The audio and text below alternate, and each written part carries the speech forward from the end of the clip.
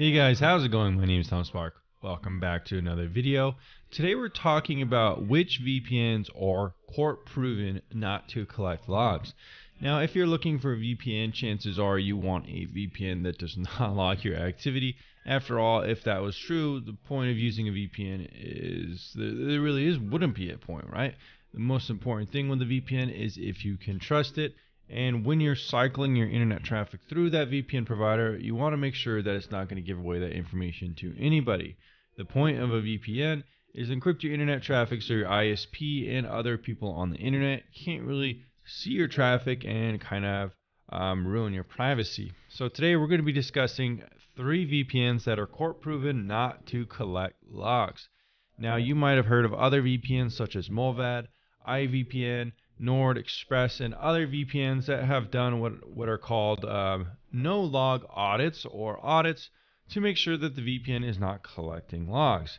Now, in my opinion, my humble opinion, I don't really view this as that important of a thing because at the end of the day, audits aren't really meant to verify if a company is collecting anything. Audits are meant for more of like a security thing to see if there's any holes in the network, to see if there's anything that could have a breach of information or bad security practices. To see if a VPN is collecting logs, it doesn't really make sense because a VPN could kind of like change the aspect that would collect logs, get audited, and then change it back. That's entirely possible. I'm not saying VPNs are doing that, but it's certainly possible and makes the whole no-log audit craze that we've seen in the last 3 or 4 years kind of not that important of a metric. We really see a couple websites kind of hone in on this. VPNs really like to have this, oh, we got a no-log audit, we're perfectly safe kind of thing. And I just don't really buy that. Really what it comes down to be able to trust a VPN is you need to see that they went to court, had some kind of issue, and refused to give up customer information. Now, this can come in a variety of different ways. There could be someone trying to torrent on it, they got in trouble, and then maybe some kind of like agency like Hollywood wanted to go after that VPN to give up logs on users.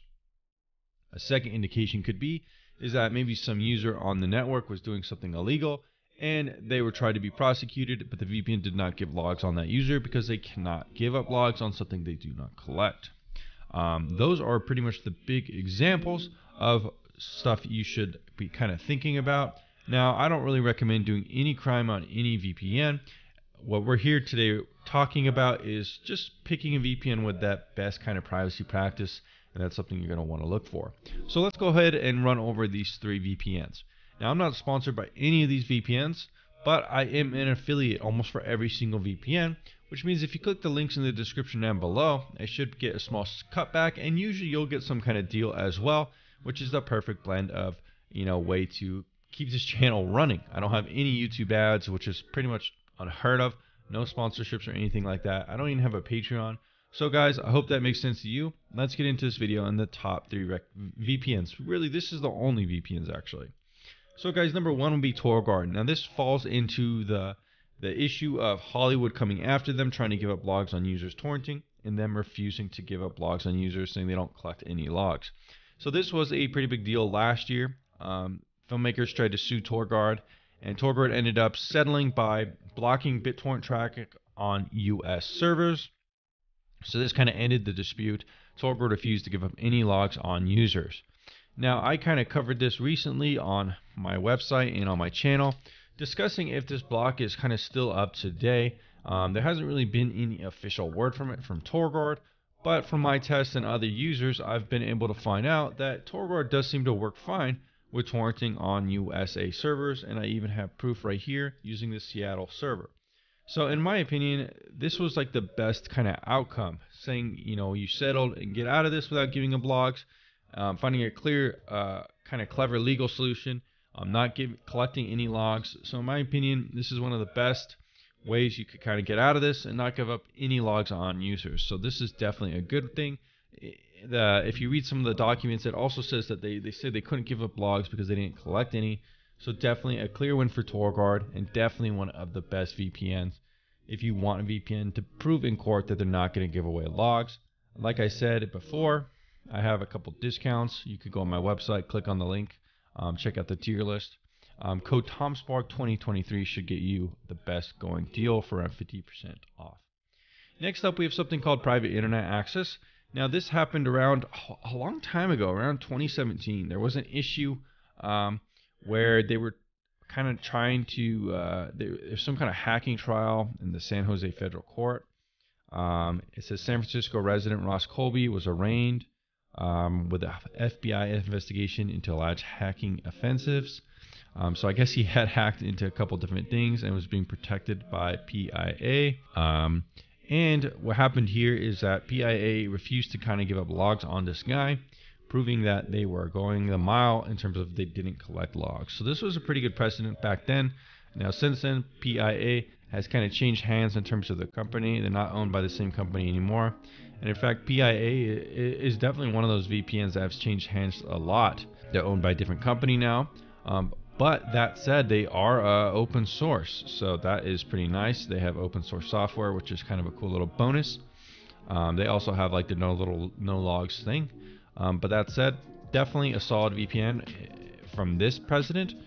Is it the same company as back then? Well, no, not really. But I still think it's definitely one of those hallmark examples of a VPN refusing to give up logs.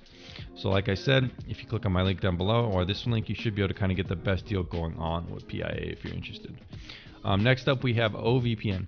Now, Ovpn is unfortunately another company that's recently changed hands to Pango, which is not as reputable of a company, and who knows really how they will handle things like this going forward.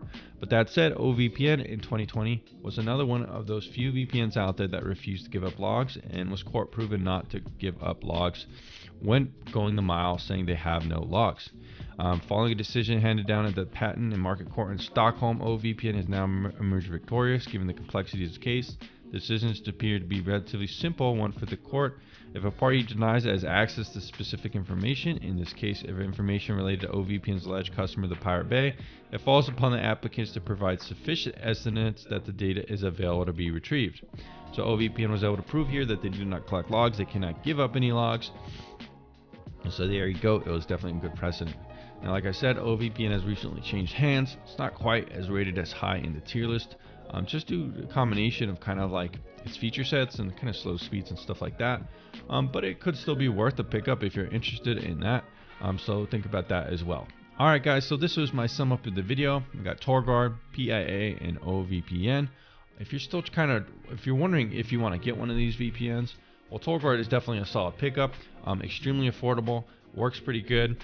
Probably one of the best VPNs out there, especially in terms of budget. If you use code TomSpark 2023, you'll get it for like $5 a month or $30 a year. Now, private internet access, maybe not as reputable as a company, not as highly rated, but that said, it does have some advantages too. One of the advantages, it works kind of built in with stream compatibility, which is really nice. Long term, you should be able to get it for a decent deal. TorGuard's a little cheaper, like short term. But PIA is pretty good long term too. $57 for 2 years and 2 months free. And you do get a little bit, some extras. You get unlimited devices, which is kind of cool. They do have an open source app, and it works built in with stream compatibility. So you going between like TorGuard and PIA. Well, TorGuard a little bit more trustworthy in my opinion in terms of the company, but PIA kind of has a more polished product in a lot of ways, so that's kind of up to you guys. I wouldn't really recommend Ovpn just because of some of the speeds and stuff like that, and feature sets. But anyways guys, let me know what you think of this down in the comments down below, and I'll see you again very soon.